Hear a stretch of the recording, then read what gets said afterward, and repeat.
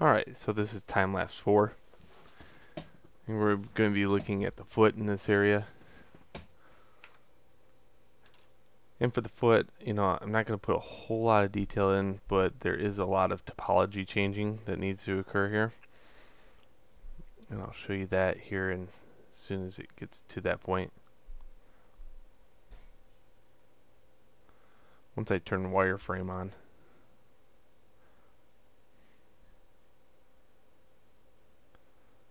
So right here I'm just adding some surface noise, some indication of skin, and there we go. So you can see these edges are flowing around the mesh very weirdly. They're flowing this way. They should be flowing more straight across. So I'm going to have some very hard time developing some kind of indication of a joint in this area because I'm fighting the topology. So what happens here is, as I start working with this, I realize, big huge problem. What am I going to do about it?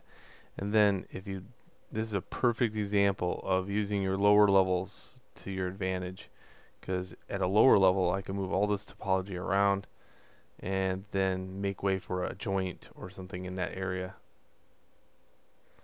So I'm just flattening out these fingers, giving an indication of like a toe. At first I was going to think claw, but then that's too cliche.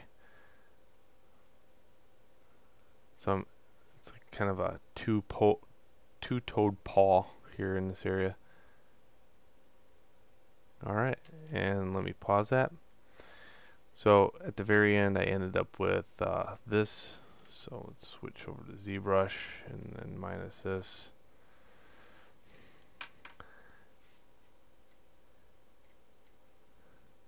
So far this is what I have. And you can get a good feel of how things are moving along. And what I'm going to be doing is just going into each individual form and doing a time lapse on them, and then talking about what my thought process was there.